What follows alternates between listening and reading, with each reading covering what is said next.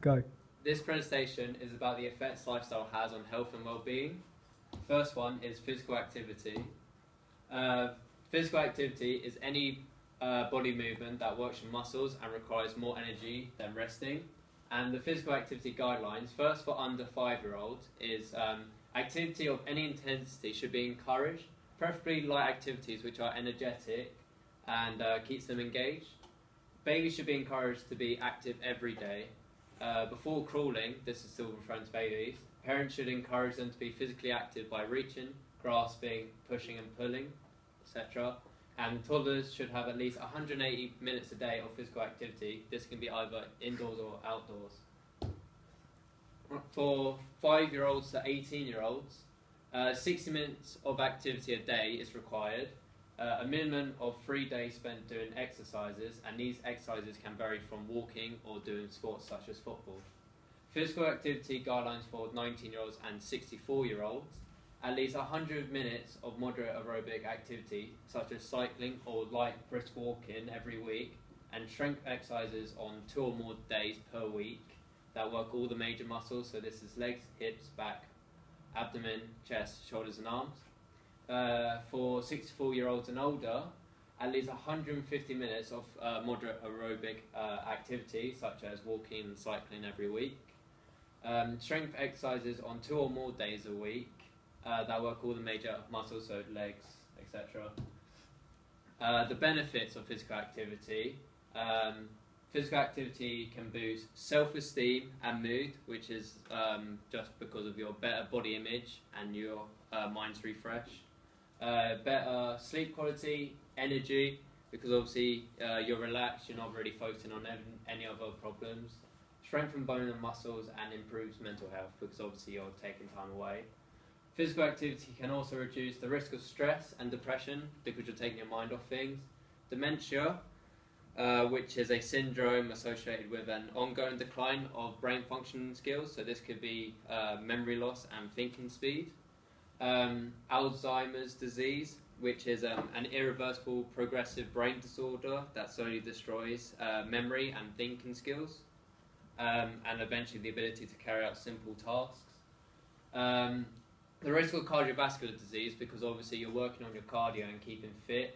Type 2 diabetes, reduces cancer by 50%, lower the risk of early death by 50% by staying fit and healthy and active, and up to an 83% lower risk of osteoarthritis, which is a type of joint disease that results from breakdown of joint cartilage and underlying bone.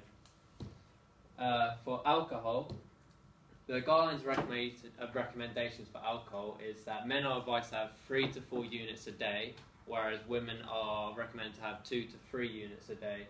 The government also recommend that an individual should not drink over 14 units per week.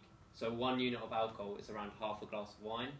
Recommendations, 2 of them. So one is meditation. The decision to stop drinking requires mental discipline and self-control.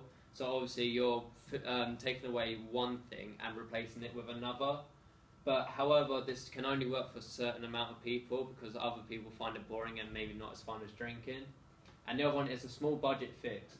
So you only have a certain amount to spend on alcohol so that you don't end up spending loads amount of money, putting you in debt, and going into excessive drinking.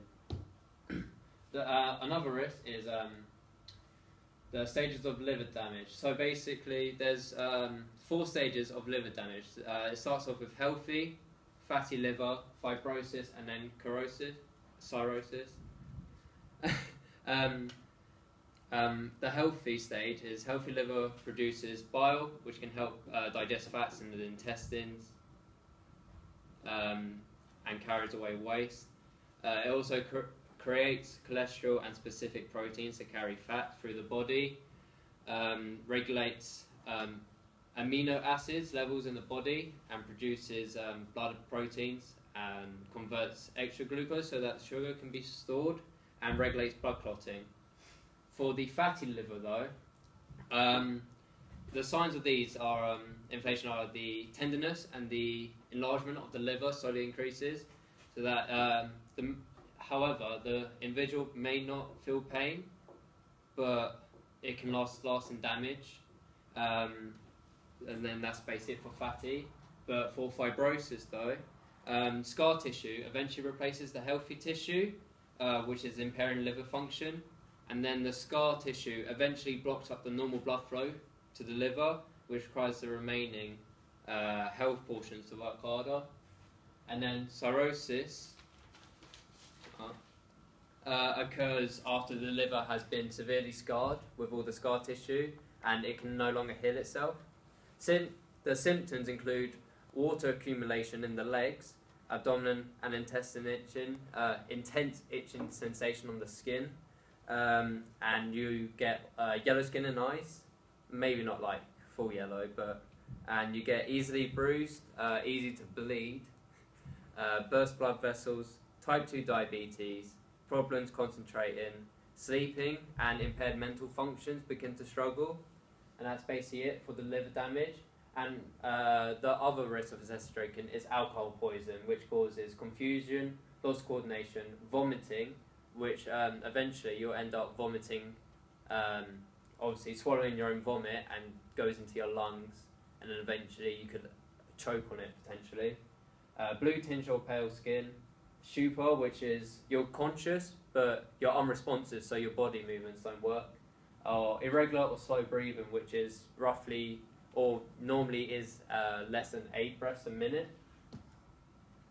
And death can also be caused as excessive drinking, because in men, deaths from alcohol rose from 2,850 to 3,488 over a decade, which is a 22% increase, which is the highest toll among men among men and women in manual jobs. However, for women in high-flying jobs such as lawyers, doctors, the number of deaths caused by drinking had risen by 23%.